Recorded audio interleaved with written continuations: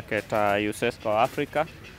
Today we decided to collaborate or to join the Ocean Sacco, Traders Sacco here in Ngina. Their environment, their working environment and the people. So it's a good opportunity to be here and see the people working around Ngina working in a good condition. Napongeza sana Mr. Alinur kwa tufanyiza usafi siku ya leo. Asante. I'm Jesse and I'm here for Ucesco Africa to help clean up the beach. My inspiration for being here is I like to travel, but I also like to make a difference when I travel. Because Mimi ndo nimeleta wazungu hapa and I'm happy working with Ucesco Africa. So yatakana ifanywe cleanliness kila siku. Watu wakuja hapa now we are trying to make to add some more dustbin so that watu wakikuja waiwe strictly mtu anatupa kwa dustbin.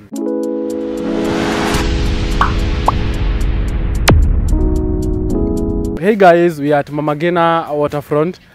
We have a visitor here and officials are representing people that are facilitating the cleanup in Mombasa that is scheduled on every Monday. We want them to introduce themselves and to tell us more what are we doing here, what is the inspiration behind all this. How are you?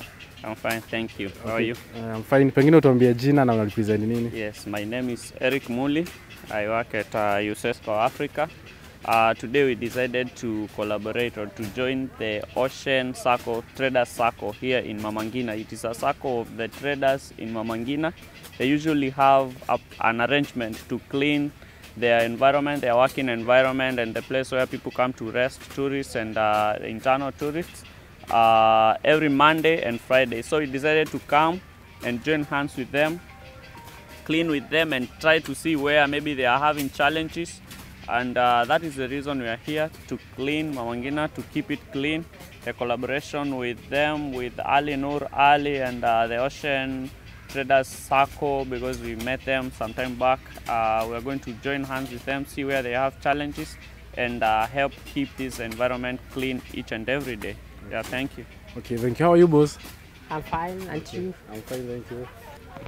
I'm Dennis Mutuku, a member of Ucesco Africa, working with Ucesco Africa in Mombasa, that is the Mombasa branch. And today we are here at Ngina doing the cleanup. The cleanup is aimed to clean the environment and make the environment look good for people, for the local traders around Ngina, and also for the people, for the tourists who visit Ngina. As Ucesco Africa, we promote businesses for other people. So it's a good opportunity to be here and see the people working around Ngina working in a good condition. And just to say briefly about Ucesco Africa, Ucesco Africa is an NGO that is dedicated to work with the vulnerable society. And in Ucesco we have 3 pillars, that is education, health and agriculture. And also we do some cleanups to help people do their work in a safe and good place. Like in Mombasa, we have marine conservation, where we go to Shelly Beach, and we have a team in Shelly Beach who help us clean the beach, and also we help them. We help promote their businesses around the beach. How are you? I'm fine, thanks. You? I'm fine. Maybe we start with your name and what you are representing. I'm Jesse and I'm here for Ucesco Africa to help clean up the beach. Okay. Okay, thank you. And maybe your inspiration being here? My inspiration for being here is I like to travel, but I also like to make a difference when I travel. Because I am in a privileged position from where I come from, the Netherlands. So I like to help out the people in Africa who are less privileged. Okay, in Netherlands, it's a country where you do the land reclamation most. So it's a country known for agriculture, horticulture, yes, and environment. So is your inspiration about the environment drawn from your country, from what you do there, or from your personal perspective? I think it comes from my country because it's they teach us as little kids already how important the environment is, and especially a clean environment. So for me to help here to clean this environment and hopefully keep it clean by also teaching the people of Kenya, that really warms my heart. Okay.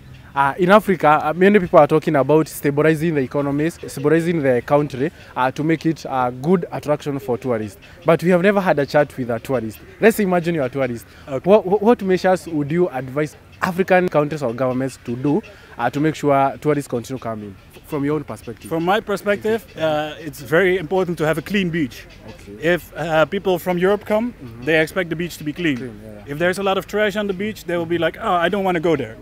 So if the beach is clean, they will tell their friends if they came here, like, oh, you definitely need to go to Kenya. The people are lovely, the beaches are clean. Okay. So that's a very big part of tourism, I think. So if you allow me, sir, there has been a discussion of we use plastic, we recycle them, or entirely we avoid the plastic. I don't think you can avoid the plastic in this day and age, so you should really focus on recycling, in my opinion. Okay. Maybe what about your opinion on the blue economy? Maybe making sure you don't pollute the sea, making sure we don't overfish. Yes, exactly that. Okay. Make sure you care for the environment you live in, because it's your home. You live here. You take care of your house. Okay. So you also take care of the environment. Okay, thank you. Maybe as we head up, if you allow me, it can be a maybe memory from people, maybe memory from what you do. What will be a memory when you go back? One memory for me in particular is last Friday. I went to a school and I gave some kids some footballs and some jump ropes that I gave them. The amount of money I spent on that in the Netherlands, I could never make 200 children in the Netherlands happy with it. Than in Kenya. Happier than Kenya. Thank you It's so much. impossible. Thank you so much. How are you? I'm good. Okay. Yeah. Kwa jina mimi naitwa Peter. Tuko hapa Mama Ngina, watu wanafanya clean up. Nimeweza kuongea na washikadau, washirika. Pengine wewe tuambie unaitwa nani na wewe kuwa mkazi kama mimi, je, unafurahi kwa haya tunafanya? Yeah, mimi naitwa Pauline Rose. Yeah, mkazi wa Kalikoni. Mimi ndo nimeleta wazungu hapa and I'm happy working with the Ucesco Africa. So we started working in Shelly Beach rescue team, and right now I took them here, and we have some other projects we are doing in Tongwe with women's groups. So today we came here and joined these people to work with them, and I'm very happy to clean Mama Ngina. Yes. How do you feel kwa huu mji wa Mombasa? Kumekuwa na vitu mingi ya insecurity, lakini watu wanasema huko Kisauni, huko wapi, lakini hapa Mama Ngina, mimi ni mkazi wa Mombasa miaka 8, lakini sijai kuja hapa nikaibiwa ama nikatishiwa. Wewe uko hapa kama mtu mwenye amefacilitate wazungu wakuje wa clean up, unafiraje Mama Ngina haijakuwa mji uko na bad reputation ya kuiba madawa? No, with now I don't get any about that madawa kuiba, but I know it's a very good place for people to come and entertain. Yeah, any visitors from any part of the country. Any part of the country, because most of people are coming from up country. They do go, the first place they come to Mama Ngina. In case of some good laws waiting for the one who invite he or her in Mombasa, he has to come to Mama Ngina. Okay. Maybe kitu ya mwisho tukiambia watazamaji kuhusu mazingira, kitu nazawaambia. Yeah, that is the one thing, because right now kama leo Mama Ngina ilikuwa imejaa sana na uchafu. So na imagine ingekuwa for 1 week ingekuwa imekuwa chafu sana. So yatakana ifanywe cleanliness kila siku. Yeah. Na watu wakija hapa wa make sure hakuna kutupa taka ovyo. Yeah, watu wakuja hapa now we are trying to make to add some more dustbin so that watu wakikuja waiwe strictly mtu anatupa kwa dustbin. Yes. Asante sana mama kuongea na sisi. Najua watu watakusikiza na wasiposikiza mambo ya environment ni sisi tutaangamia. Na hope sasa mimi lazima wasikie na mimi nitakuuliza mbona hawa watu hajatusikiza. So lazima hii injili yetu iendelee. Hii injili iendelee mbele, lakini pia nitakukumbusha mbona hii watu bado wana dustbin bado natupwa. Ni mimi naitwa Hakuna Kulala. Niko eneo ya Mama Ngina Waterfront, na leo ni siku nzuri ya kufanya usafi. Tumepata fursa kwa coordinator wetu Ali Nur, na tumekuja hapa na wazungu. Tumeokota takataka zote ambazo zilikuwa hapa ndani na tunapongeza sana. Mimi kama Hakuna Kulala, mimi napenda kwanza environment penye tunafanyia kazi ama penye watu wanakuja kupumzika inakuwa palipasafi. Hata wewe ukitoka Nairobi, utoke sehemu gani, ukikuja Mama Ngina hapa unakuta Mama Ngina iko safi na iko hewa safi. Tunataka kitu kama hiyo. Sasa hata wewe ukikuja hapa Mama Ngina, wewe mwenyewe pia usiweke uchafu hapa ndani. Ukinunua kitu kama ice cream ama ununue kachiri ile katasi yake, usitupe kila mahali. Tuko na dustbin hapa, unaweza kutupa hapa kwa sababu mazingira masafi ndio inavutia hata wageni. Kwa hivyo hapa Mama Ngina nashukuru sana, tumefanya usafi. Na tena pia ukikuja hapa kama unaweza kutusaidia pia sisi usafi, ukikuja huku usafi tunafanya every Monday mwisho wa mwezi.